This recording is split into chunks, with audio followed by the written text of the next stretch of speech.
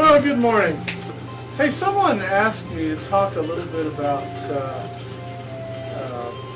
storing water underground for the purpose of heating a greenhouse. Now, when you try to do that, you encounter some unique problems right away. And I want to talk a little bit about those here today. Now, the first thing you've got to do is pick the right kind of tank. There are basically two types of tanks. There's the kind that are meant to be buried underground, they're designed that way, and then there's some that are not meant to be buried underground, so you don't want to use those. Now, it's kind of easy to spot the ones that are designed to be buried underground. They're mostly designed for septic tank uses and things like that. But what they'll look like is basically this picture right here. And you can see by looking at the picture that there's ribbing around the tank to give it more support and structure to be able to withstand being covered with soil, because the soil pushes against the tank and it'll tend to try to crush it. So they have to build it with a little more strength and rigidity. Now, the wrong kind of tank to use is one of these straight wall tanks that looks something like this. Now, as you can see, they're just straight walls up and down, and they're good tanks, but you can't really bury them underground. So the number one thing you got to do is make sure that you choose the right kind of tank. And wherever you buy your tank, the dealer that is selling it to you, they'll know which tank is designed to be buried under the ground and which tank is not. So make sure you get the right kind of tank. Now, you decide you want to do that. You want to bury some tanks underground to heat your greenhouse during the winter. Okay, now let's talk about some of the problems, the unique problems that you're going to see if you try to do that. So you dig this hole to bury your tank in. Then you shovel in the dirt to cover it up. And we'll assume that you have all of your plumbing lines connected and that you have hot water in the tank. Now let's assume that your water is about 120 degrees Fahrenheit. Now remember, the ground temperature when you bury the tank is about 50 degrees Fahrenheit, somewhere in there. Now what's going to happen is your hot water tank will cool off.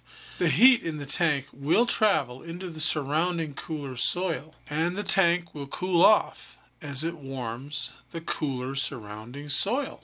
Now the ground will continue to absorb heat as long as the water temperature in the tank is above 50 degrees Fahrenheit.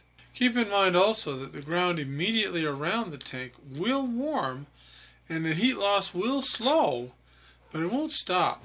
So you can see, if you're going to try to bury a tank of hot water under the ground for the purpose of storing that heat, it's a losing battle, because you're going to lose heat to the surrounding soil, and then the surrounding soil will continue to lose the heat that you've transferred in, and it just never stops. And some people think, well, it's an earth battery, you heat up the ground and then you can retrieve the heat later. Well, no, you really can't. It'll stay there for a while, but it won't stay there for very long, because the dirt itself will continually lose heat to the surrounding soil that surrounds it. And there's just an endless supply of dirt, around the soil. So you can't really store heat that way. Not for a very long time. Now, some people say, well, what about just insulating the tank? Well, yeah, you could do that, and it'll help.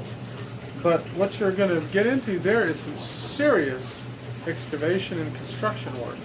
And to my mind, it is much, much simpler just to pour a concrete pad, get a couple of tanks, plastic water tanks. They're fairly small, they're fairly easy to get, and you can put 2,000 gallons easily in a small looking shed that's very inobtrusive in your yard. And you can insulate it quite easily and quite well on the inside, and you can insulate the tanks too, where you can minimize the heat loss from those tanks very, very effectively. Okay, now don't get me wrong. What I'm trying to say is, if you want to store water underground in a tank, it's not a completely foolish idea.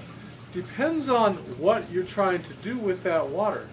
Now, if you're trying to store hot water so that you can run some kind of a heater, a heat exchanger in your greenhouse, where you need water that's at least 100 degrees Fahrenheit stored away, yeah, that's a losing battle. You're just not gonna, it's not gonna work, because you will lose heat pretty fast. And if you insulate it, you've got the construction and all that stuff to deal with.